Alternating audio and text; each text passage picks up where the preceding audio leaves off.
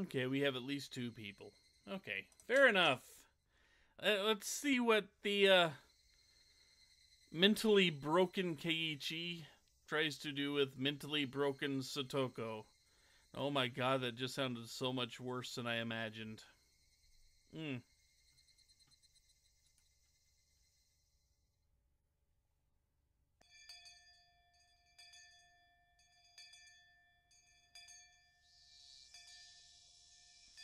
Mion and the others, having to set up for the Watanagashi festival or something, invited me along, but I refused.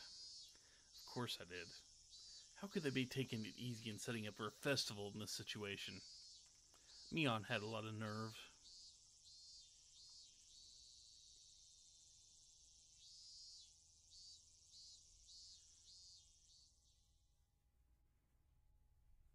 The first thing I did when I got back was take a shower. Not because I wanted to wash off sweat. It was all because I wanted to be even calmer. I already understood this, but killing that man would be so very easy. Yeah, Shion was only here for like a second. The really hard thing would be not getting arrested for it, so we could get our peaceful days back. No more wandering through peaceful days. As I thought about it, I realized it wasn't easy. Japan's police force had the highest arrest rate in the world, and Phoenix Wright won't be involved in anything for another 20 or 30 years at the very least. I would need to deceitfully pull off the perfect crime, and it couldn't be a half-hearted attempt. Still, it wasn't 100%. Yeah, Shion saw this and went, fuck it, I'm out. Even the best police force in the world couldn't have a 100% arrest rate. I've read a lot of articles on trials with people brought up on false charges. They do a lot to determine whether they really were false accusations, but figuring out who the real criminal was is usually out of the question. Yeah, unless in this universe he actually dies from eating a necklace. Then, a lot of things go to hell real fast. And that meant perfect crimes did exist. In fact, perfect crimes were sort of like works of art.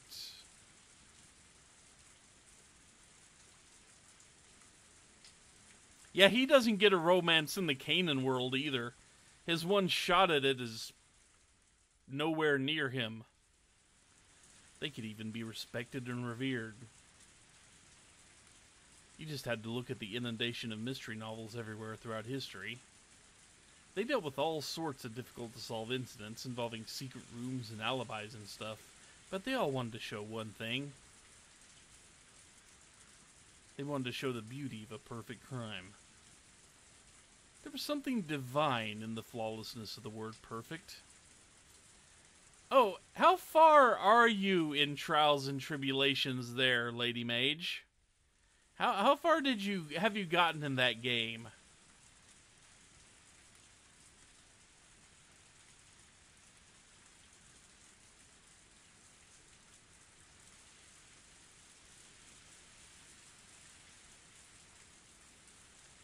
Because I just wonder if you've okay, so you saw Mia's first case, right?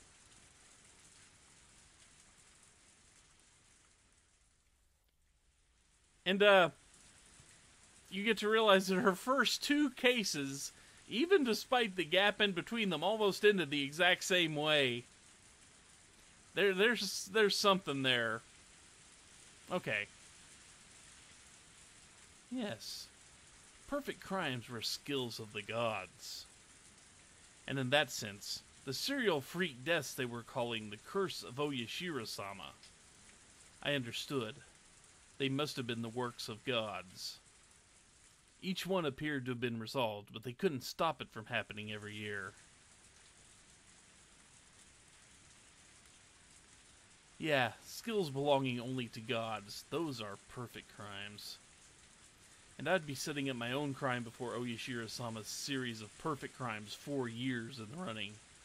And you are in for a treat with this last trial. with this whole last case is amazing. They saved the best case for the last in that original trilogy, in my opinion. Oh, I love that case, by the way. If I were to put it boldly, I was challenging a god. Foolhardiness would be needed to make the decision. But I needed to be calm, cool, colder than ice to put that plan together.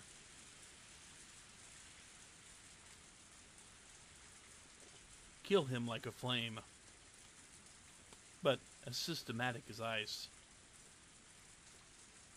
Starting now, I needed to retain both those ideas within me. Modeling my crime after a mystery novel wasn't actually a bad thing to focus on. Sometimes, kidnappings involving disturbing, original methods that made it into the newspaper were used as a basis for novels after the person was arrested. Stuff like that made it into the news. Day and night, for a very long time, mystery novel authors polished and refined their most fantastic artistic crimes. Imitating that could be a shortcut to planning the perfect crime in a short period of crime.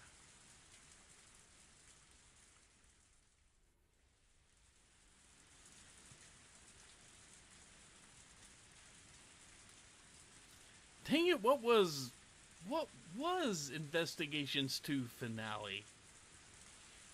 I'm trying to remember it. I know I've played it. I know I played the translated, the patched ROM.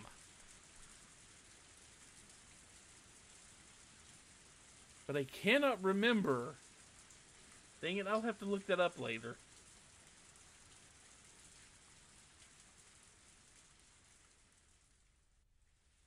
I will have to look that up later.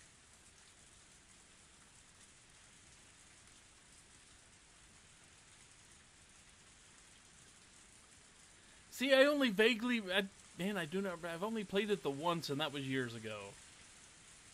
Of course, I haven't read enough mystery novels to act all high and mighty about them. Yeah, I don't want to actually say anything about it. That's the problem. I'm just trying to remember. The one who really liked mystery novels was my mom. She'd read every well-known mystery novel from overseas, from past and present. Every time she watched mystery shows, she would always criticize them as having cheap tricks or being poorly thought out. Oh, and by the way, I think I've said it before, but when I was watching the Danganronpa 3 anime, I think his name was Kizakura. The dude that wore the fedora and the suit and was really laid back and drunk a whole lot of the time. Yeah, every time I saw him, I couldn't help but think of Ray Shields. She'd read every well-known mystery novel from overseas, from past and present. Every time she watched mystery shows, she would always criticize them as having cheap tricks or being poorly thought out. I wonder what the perfect crime would mean to her. これまでの推理小説の中で母さんが一番よくできたと思った完全犯罪？うん。母さんって結構たくさん推理小説を読んでるでしょ？ Oh, it had nothing to do with fedoras being cool. It had to do a lot more with the just general attitude of the dude.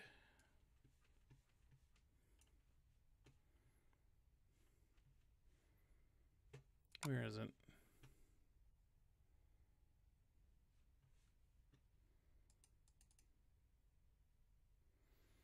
Where is it?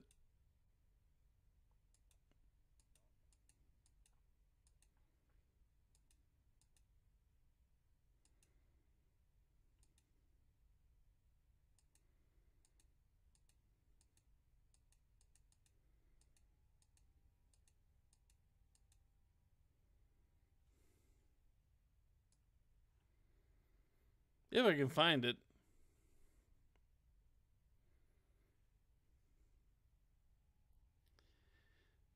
I got a screenshot from that game.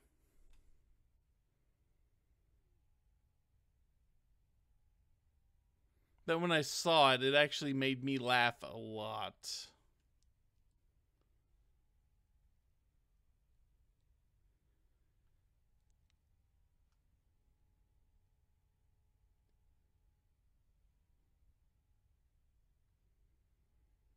If I still have it.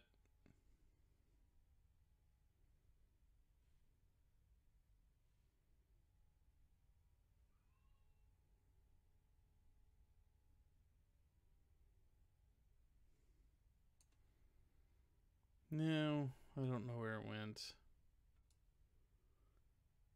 I don't know where it went. I was hoping I still had it.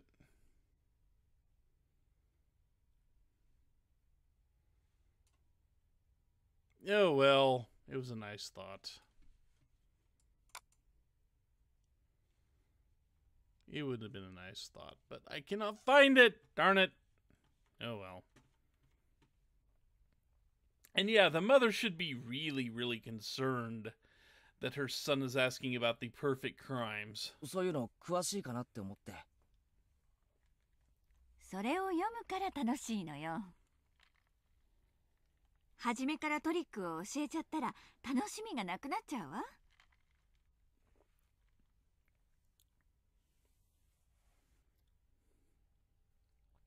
Danny from Game Grumps.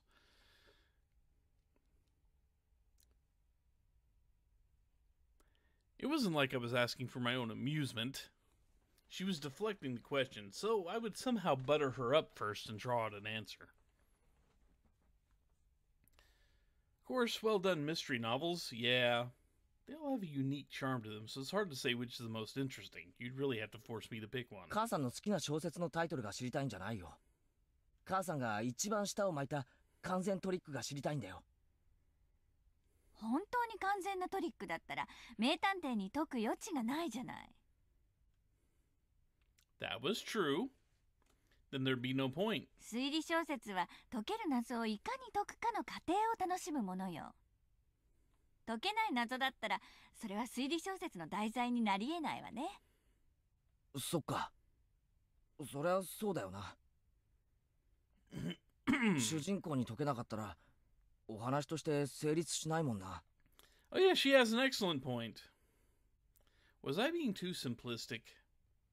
A mystery novel was basically a game.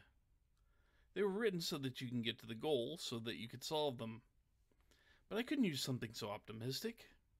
It needed to be the be-all, end-all of tricks, so that we could, without a doubt, return to our old lives. ということはケイチ、真の完全犯罪は物語にすらならないというのがわかるかしら。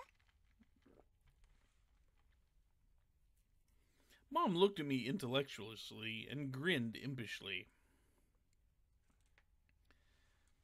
I'd never gotten to read it, but apparently one time, a long time ago, Mom had written her own mystery novel and submitted it for some mystery novel award. Apparently she was really into it. Don't even become stories. What does that mean? ケイチ、物語の最低構成要素は？起承転結。Well, yes. 正解。特に肝心なのは当たり前だけど、木に当たる部分よ。スタートの木がなかったら、そもそも物語は始まらない。I mean, if you want to... look at Watchmen. Movie or book, you get kind of the same thing. The bad guy, quote-unquote bad guy, gets away with it.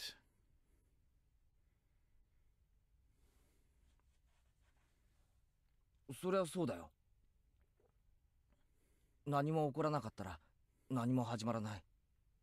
そう。何も起こらないから事件にもならない。探偵も呼ばれないから推理もない。I think she's on to him. 推理がないなら解決もない。つまり、これが究極の完全犯罪。Well, here's the thing. Watchmen really isn't about superheroes. You only have one guy with actual powers. The rest of them just have subscriptions worth of issues. But no, there's only one guy in Watchmen with any real powers. One guy is just really, really smart and he plans the perfect crime. And gets away with it. ちょっと待って。もう一度説明してくれるかな。My mom just told me something absurd. And she was saying it so smoothly, too, so I kind of tuned her out, but... She said something extremely important just now. そんな難しい話じゃないわよ。そもそも事件が発覚しなければいいだけの話。そもそも発覚しない事件。つまり、例えばよ。誰も立ち入らない深い森の奥でおじいさんが一人暮らしをしているとする。うん。そのおじいさんがある日斧で殺されました。ちなみに犯人はじゃあおじいさんの息子ね。おじいさんの家に来て一緒にお酒を飲んでいたんだけど、ちょっと喧嘩になって殺してしまった。What an extremely cheap plot. It was an impulsive crime without a bit of planning. It was pretty far from a perfect crime. でもケイイチ、そこはとてもとても深い森の中の一軒家なの。普段は絶対に誰も訪れない深い山奥の深い森の中。You know you have that trap mountain, right, Keiichi? I'm just saying, put two and two together. さて、殺した息子は町に帰ってきてこう言うの。おじいさんは元気だったって。それのどこが完全犯罪なの？ケイイチ、この事件はね、おじいさんが殺されているのが見つかって初めて木を迎えるのよ。もしもこの後誰もおじいさんの家を訪れなかったら永久に木は訪れない。The beginning would never occur. だからつまり物語は始まらない。事件が発覚しないから探偵も呼ばれない。そもそも誰も不審に思わないから謎も起こらない。おじいさんは今日も一人でのんびり森の奥で暮らしているんだろうね。で、お空におじいさんの顔が浮かんで、ジエンド。どう？こんな感じで。すごいじゃないか。それ、ちゃんとしたトリックだよ。でも娯楽小説にはならないわね。推理小説は所詮娯楽書。完全犯罪の指南書にはなり得ないんだから。I was trying hard to talk cheerfully to fool her, but inside I was excited. Special tools, strange geography, mysterious drugs, traps involving huge sums of cash. None of them were needed for perfect crimes. The important thing here is that there wasn't a beginning. As long as the incident didn't come to light, it'd be fine. Speaking broadly, if I could kill him without anyone finding out, and dispose of the corpse somewhere no one could find, it would basically already be a perfect crime. Of course, if someone up and vanished one day all of a sudden, people would get suspicious. But that didn't apply to this man. Last year after Aunt died, he ran away from the village in fear of Oyashiro-sama. When the night of the Watanagashi came around again, everyone would have to think that he ran away in fear again. I mean, he'd been living with a lover of his in town. No matter what it felt like when he vanished, no one would be suspicious. People hated him after all. No one would care where he went if he disappeared. When I thought about it like that, it got easier and easier to imagine killing him. There was no point in thinking inside my house anymore. I left, getting my bike out of the garage. For now, it didn't matter where I was going. I just rode through the wind, trying to calm my excitement by feeling the cool air on my body. Where I'd kill him, how I'd do it, what time, and how to dispose of the corpse. If I had just those 4 things, I could get a good plan going. I was so surprised at how little there was to decide that, I shivered. Oh yeah, this is a great lesson for kids. This is just amazingly good for kids. I'd been completely prepared to build this humongous plan over a really long period of time. But if I could just get these little things in order, I could put it into motion.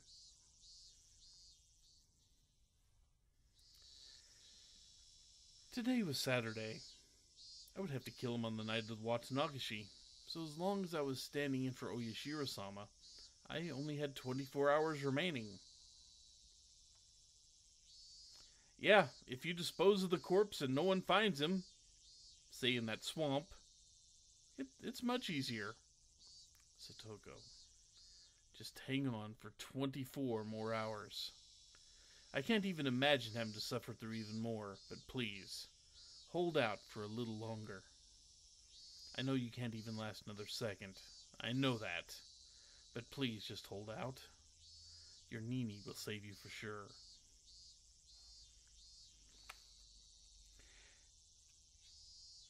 You know, I gotta say, I like the change in perspective from being from the guy that's planning to carry out the crime. I like that shift in perspective here. Outside, it was still early enough for the cicadas to be crying. Early afternoon. Evening was still a long ways off. I looked at the sky. At some point it had gotten cloudy.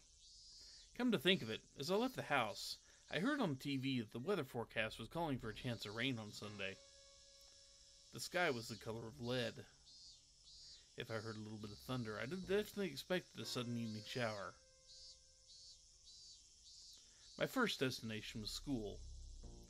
Before explaining why I was going there, I needed to explain what method for killing that man I had decided upon. I decided the most suitable death. The one I needed to give him was the same as last year's curse. The same as the punishment their aunt had received, being beaten to death. Wouldn't beating him to death be somewhat unreliable? You may think that stabbing him with a blade would be more reliable, but this was something I had chosen after a lot of thought. You just need to think realistically. Well, I mean, I understand that about Death Note and all, but I'm just saying for this series... Okay, that was just that beat in the music. For this series, being in the head of the person that's quote-unquote possessed, instead of being on the outside running in sheer terror from that person, it is a nice change of pace, and came about when it needed to, I think. The law prohibited carrying any blades longer than 10 centimeters, I think. So the blades available to me, though long enough, were limited to things shorter than a ruler. You can probably understand how tricky it would be with such a short reach to go up against an opponent that might fight back. In that case, using a weapon with reach would be far more effective. It might not have the same precision, but you just had to hit the guy until you killed him. Both options resulted in death. With that settled, what's a weapon with the most terrifying force behind it that's also easy to carry around? At this point, you should immediately think of a metal baseball bat. I don't need to explain how terrifying a metal baseball bat can be as a weapon. Of special note is the fact that you can carry one around in broad daylight and not be thought of as suspicious. Well, yes and no. I'm pretty sure it's stereotypical for the thugs and the gangs to carry around baseball bats. A giant gardening axe, that'd be perfect. Just those 2 points would have been enough to choose a metal bat for my weapon. But there was one more reason for choosing a metal bat in particular. I will speak about it later. After school that Saturday, my classmates were still having fun playing in the schoolyard. I could show up there and be the same as always, so nobody'd think I'm suspicious. Getting my hands on the weapon without looking suspicious was actually a factor I couldn't ignore. Yeah, because Satoshi. We all know it's Satoshi. I didn't normally play baseball, so if I went to a sports store looking for a metal bat, it would definitely be suspicious. I can't let there be a beginning to the story, so I really need to be careful about even that. That left school. At a location which my appearance would be suspicious, I would acquire the weapon. I checked inside the classroom through the window, but of course there was nobody there. The only students who would stay in there were me and the others when doing club activities. Without us, the classroom after school was just an empty, unused room. Without glancing around nervously, as if I'd just gone to get something I'd forgotten, I casually went in the entrance. Yandere Simulator prequel confirmed. It looked like the teacher was busy with paperwork in the teacher's lounge. I didn't see her in the hallway. Naturally, that quickly as a shadow, I entered the classroom. The empty room was full of a strange, stagnant air that you couldn't feel normally. An empty classroom with nobody there. Maybe while no one was around, the desks creep out about of their own accord, licking the floors clean of dirt. If I suddenly stepped into a place like that, would the desks, in their surprise, fly at me, crush my bones, and eat me alive? Baka-bakashi. I felt regret after wasting valuable time thinking on stupid delusions. The students' lockers were lined up in the back of the classroom. The one I was looking for wasn't my own. It was a forbidden locker. One I had accidentally discovered one day. あった。北条。間違いない。 If one person has one locker, then why would only Satoko have two? I'd made a fuss about it once. After that, I learned it was Satoshi's locker, and he had the same last name as her. But of course, even though it was a locker for a student no longer here, looking inside it was still a shameless act. But one time, I let my curiosity get the better of me and took a peek inside. Inside, it was average and worthless. At the time, I hadn't been interested, so until now I'd forgotten about what had been in it. But now that I had, dare I say it, awakened, I remembered the thing that had been there. I opened the locker, and a stench of mold and sweat wafted out, like a gym storehouse that hadn't been cleaned in weeks. My face puckered at the stench, but I looked for it. Yes. Satoshi was on Coach's baseball team. Inside the locker was a Hinamizawa fighter's uniform, and it. The one Satoshi used. The metal bat. Yes. This was the reason I wanted to choose this bat. This murder would be carried out by me, but this wasn't originally my role. It was Satoshi's. But I would stand in for him and call myself Satoko's Nini. It was one of the rules for standing in for him. I reached for the metal bat and grasped it firmly. It was light, and yet its tip had enough heft in it, enough to easily imagine the horror if I brought it down with all my might. Satoshi, I'll give you one last chance to save your sister. Lend me your strength. You're a coward, but I will stand in for you. So if you still care even a little bit about her, you will lend me your strength. There's no more suitable weapon in the world for putting that man to death than your bat. Now, I just need to figure out where to hide it. Tomorrow, before the act, I would just stop by the school and grab it. Because I couldn't ignore the possibility someone would see me bringing it home and think it was strange. But if I left it here, there wouldn't be a problem. Plus, tomorrow was Sunday. Not only that, it was the day of the biggest festival in the whole village. Nobody would be coming to school. I left out the entrance and went over to a construction vehicle parked nearby. We'd been warned by our teacher not to touch it just for laughs, so none of the kids would come near the vehicle either. They wouldn't, because if she found out they touched it, they'd be in huge trouble. I quietly hid it in the shadow of the vehicle. The chances of someone operating the vehicle tomorrow were slim to none, because tomorrow was Sunday. Government workers had the day off, and from what my classmates had said, the thing had been left there for years now. Machines that haven't been moved in years, you can't just suddenly start them up again. So I was almost definitively fine in this case. The sunlight was piercingly hot. My head grew faint for a moment. Had the heat been this harsh for the entire day? A moment of dull thoughts like this was a moment of carelessness. I gave myself a couple of hits in the head, then looked around warily. Okay. Next, how to dispose of the corpse.